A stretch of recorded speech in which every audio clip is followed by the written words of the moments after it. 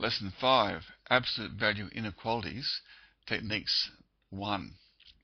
In part 1 we have to solve the absolute value of 1 minus 2x is less than or equal to 1. There's a few little facts we need to know before we can start this one.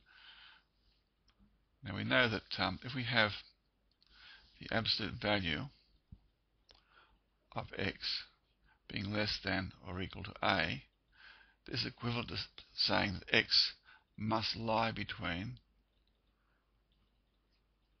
a and minus a. Alright, so that's a very important thing to know because we can apply this.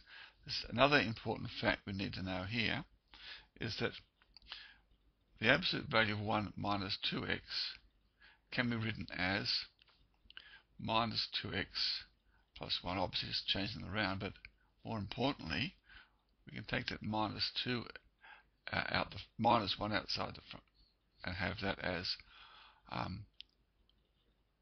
2x minus 1. Right, that's the same. But the absolute value of a negative number is positive, so that can be written as the absolute value of 2x minus 1. So in other words, what you can do, you can swap those around, and this becomes very useful when we apply using this technique. So I'll write that as 2x minus 1, absolute value of 2x minus 1 is less than or equal to 1, which of course means that this must lie between positive 1 and negative 1. Now what we'll do now, we'll simply add 1 throughout,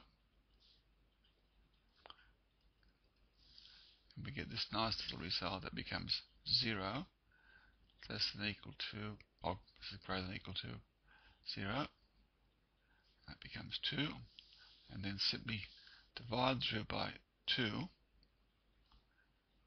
and we get the result very quickly that x must lie between 0 and 1 as our solution.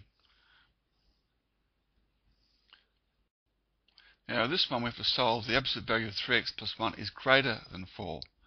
So what we need to know about this one is that if the absolute value of x is greater than a, then that means that x is greater than a, or x is less than minus a.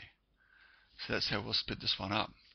So we can say that 3x plus 1 is greater than 4, or 3x plus 1 is less than minus 4. Subtracting 1 from both sides, we get 3x is greater than 3, that is x is greater than 1, and we have 3x is going to be less than minus 5, or x is less than minus 5/3 as our solutions.